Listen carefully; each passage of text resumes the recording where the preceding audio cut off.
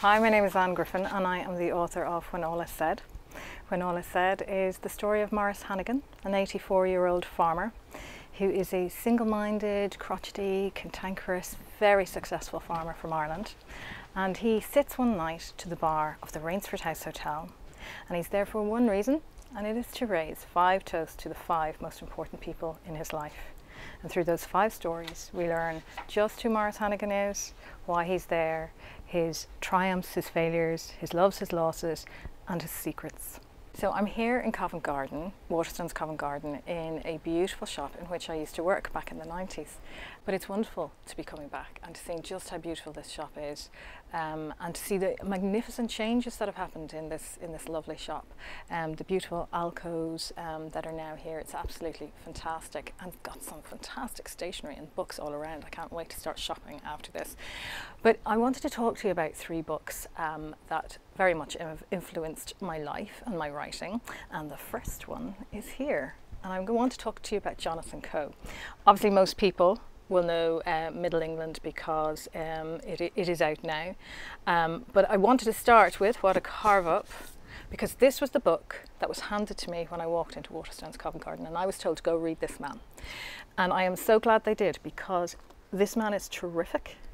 And what he did for me as an Irish person coming to London to live for the first time was he taught me about culture in England, in the UK, and what had happened really historically almost since after the war right through to Thatcherite Britain. I was blown away by this book and read it within days and just thought this man not only is fantastic at bringing the political world into everyday life, but is also extremely funny and witty. And so I'm glad to say that in Middle England he has absolutely blown me away once again. So I read this over the Christmas, and this is the book for anybody who wants to figure out how the hell did Brexit happen, because it just brings us through from 2010 right up to 2018 and gives us wonderful perspectives on ordinary people in the UK and all of their differences, all of their arguments that happened in the homes and in the pubs around the UK over Brexit. Again, he has the wittiest dialogue I've ever come across. It's sharp, and I read Coe to help me with my own dialogue. So if you haven't gotten around Jonathan Coe yet, you absolutely must. My second recommend is Richard Russo. Nobody's Fool was written back in the 90s. I think they actually made a movie of it in which Paul Newman played the wonderful Donald Sullivan.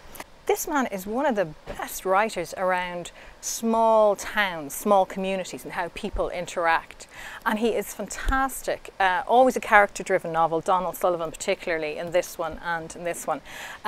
He writes these kind of flawed men so well, and I think that has really influenced my character, Maurice Hannigan, in When All Is Said.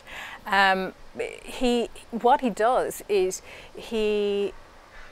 there are times when you think, I cannot believe Donald Sullivan has just done that. That's just a horrendous thing to do to somebody.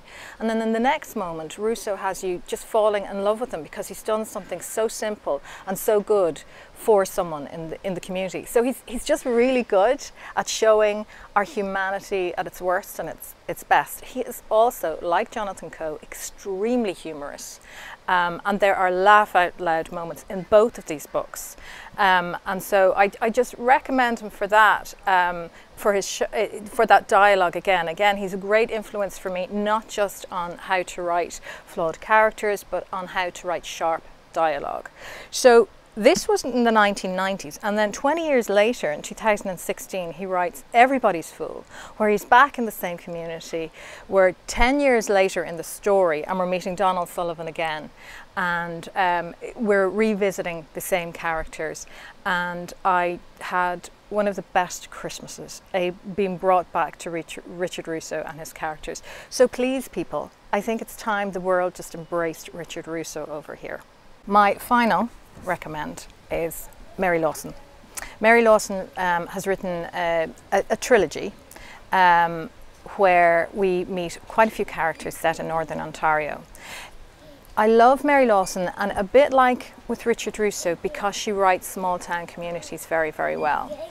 She has the most beautiful way of writing, it is so silent, it is so effortless, and I am so drawn to it. I was listening to Hosier yesterday. I'm going off on a tangent, but this is important.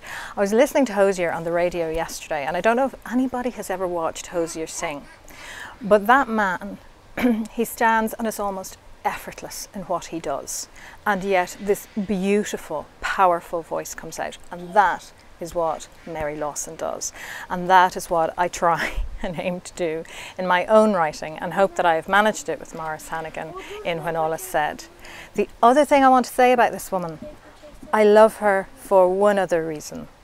She she published her first book in her 50s, and I have published my book in my 50s. I was 50 this month, and so people like her, and Kit Duval, who I have to mention also, have been my inspiration about just, you can do anything at any stage of your life, and I am happy to have joined their ranks in now being a published author.